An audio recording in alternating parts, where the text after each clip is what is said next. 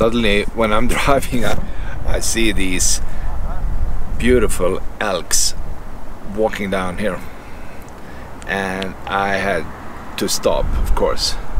Take a look at that. Even a baby in the middle there. It's kind of nice. So many. 4, 5, 6, 7, 8, 9, 10. Well, over 10. Wow, look at that.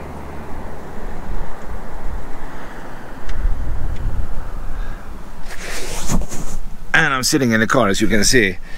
And you have more over there. You have a couple of more over there. Yeah, it's kind of neat.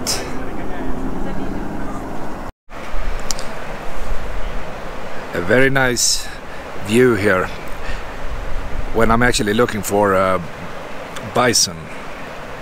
I mean, I see a few bisons here and there, but I want to see more closer to the road here. But you know, I should be happy with this view here. This is, by the way, a very popular fishing area. There are people you know, spread out from here upstream all the way up to the lake fishing, actually, and I'm sure there's a lot of you know, maybe salmon, trout, you know, stuff like that down here.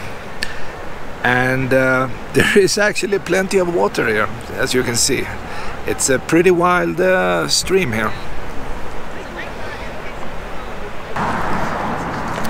And right next to the river, by the way, they have this area here. Let me see if I can look down here. It's a very big mud pit here. Oh man, it's smelling. Oh, that's so cool.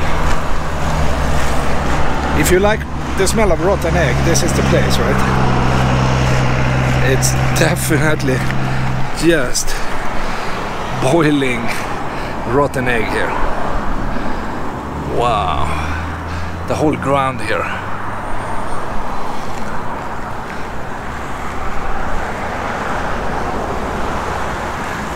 And this well or pool or whatever you call this one is actually stinking, so the entire area smells.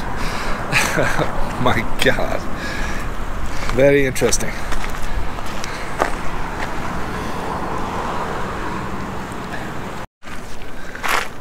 Every time I see these areas here, I'm always thinking, I wonder if there is a case where some crazy tourist actually fell down in one of these stinky, boiling pools here. I wonder if that happened, at least once. And how did it go? Did the guy survive? Did it disappear in the mud? Or what really happened? I mean, that would be interesting to know. But I haven't heard anything about it.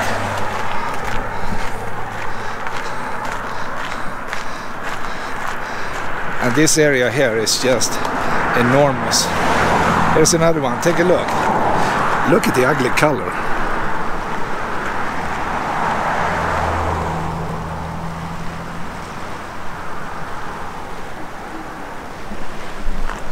I mean, it's pure death. I mean, you crash down in that one and you would never come up again.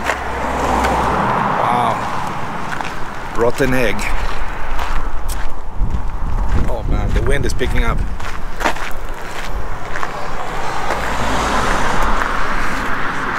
don't know exactly where it was, but look, we're here. We're here. Maybe you can see it. It's a big grizzly bear walking down there. See? He's like behind a tree. He's just minding his own business, walking slowly to the left.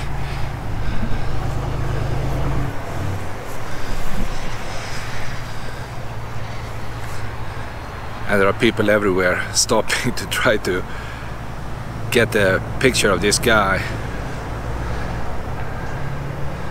Wow, that's a big bear, right? You don't want to meet that guy in the middle of a forest. It's going up there. Maybe you can see that. I know the light is really crappy here, but He's walking. Yeah, the grizzly bear, he disappeared. He is down here somewhere, but you know, the terrain is so rough, so it's kind of very hard to go down and find him here. But he is down there, and it was a big one.